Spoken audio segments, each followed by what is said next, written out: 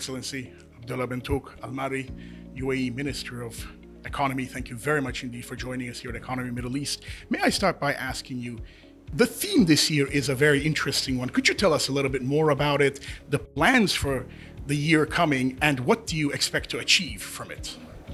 Well, this year is a year of changes. I think with Investopia coming in, launching the second version of Investopia under envisioning opportunities in time of change, it's a bigger challenge for us to really, to see the Middle East, to see the world in a fragmented economy happening at the moment. We've seen challenges with a lot of geopolitics in the region.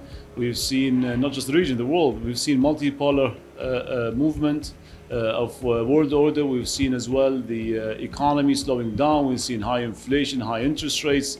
And this is a time where the economy is really suffering globally. As well, coming out of COVID-19, there's a huge challenge. So Investopia 2023, this way as with this year, as well in a place where we are meeting here with investors, with the decision makers, with politicians, to really put hand to hand, because the solution is with the private sector. The solution is with the industry that actually can find solution to these global challenges. We had discussions the last couple of days as well on what could we invest in, what type of new economies that can come out.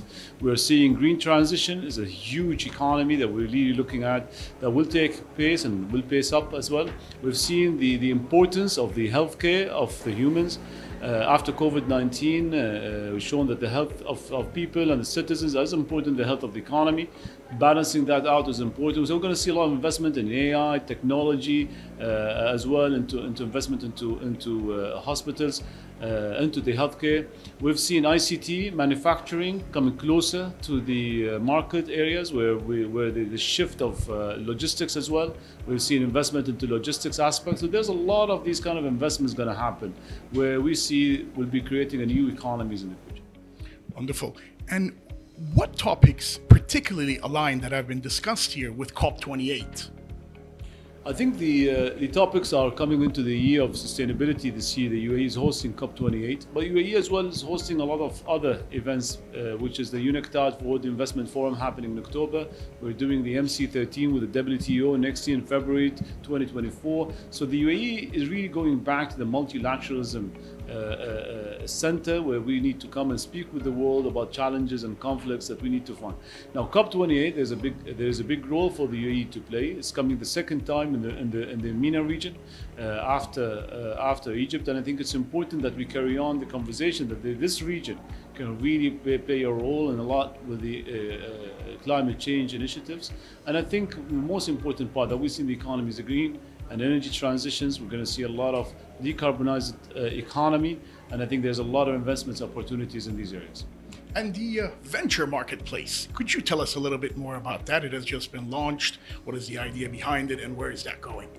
So the venture marketplace was launched as a marketplace. It's a digital platform where we find investment opportunities for companies who are looking for funding or for raising capital.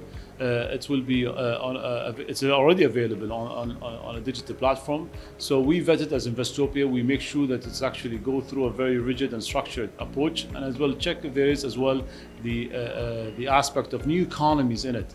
That's what we're looking at. Investopia really focus on the new and the narrative, changing the narrative from new to from future to new. So we're more focused on the new economies, and the future economies is way beyond for 5 to 10 years. But new economies now, and it's happening now. So how can we invest in it? Your Excellency, thank you very much indeed for joining us here at Economy Middle East.